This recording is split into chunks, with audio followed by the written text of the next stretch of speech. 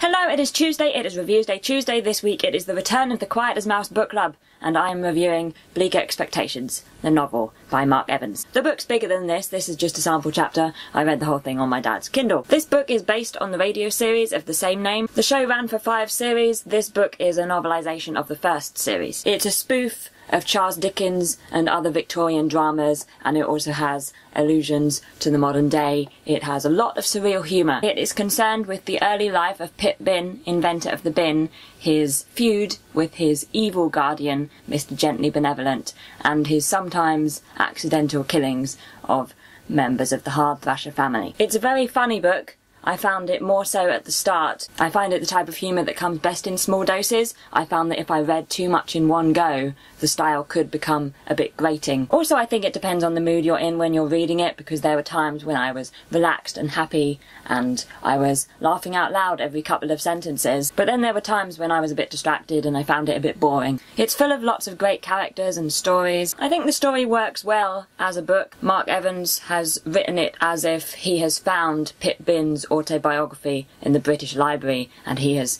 edited it and added footnotes for us. I really loved the footnotes and the appendices. They were two of my favourite things in the book, mainly because they obviously weren't present in the radio show. However, the book is overall very close to the radio show, and therefore I think it's best if you don't remember the radio show so well. Or possibly if you haven't listened to the radio show at all, although in that case I would probably recommend listening to the radio series instead of reading the book, because I think that the radio series is better. The characters, the story, the style, I think it all works better on the radio. But I did enjoy reading the book. It was fun, and it was interesting to experience the story in that medium. I'll give the Bleak Expectations novel 3.3 out of 5. Great! So in 2 weeks' time, on the 3rd of March, I will be reviewing War and Peace.